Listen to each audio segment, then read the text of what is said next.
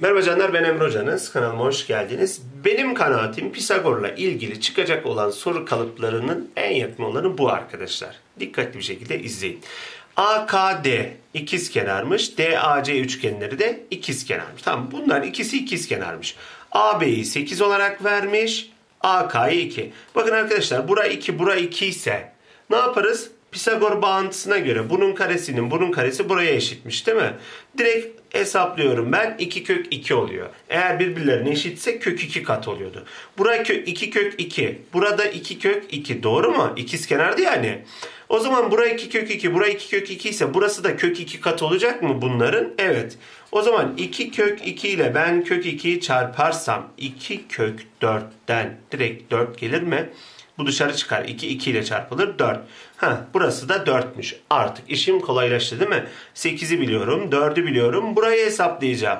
O zaman buraya x dersek x kare eşittir 4'ün karesi artı 8'in karesi. X kare eşittir 16 artı 64. X kare eşittir 80. X eşittir 4.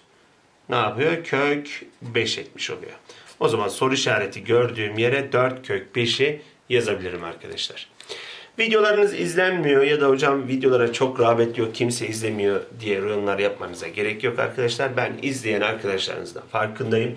İzleyenlerin de fark atacağını ben düşünüyorum arkadaşlar.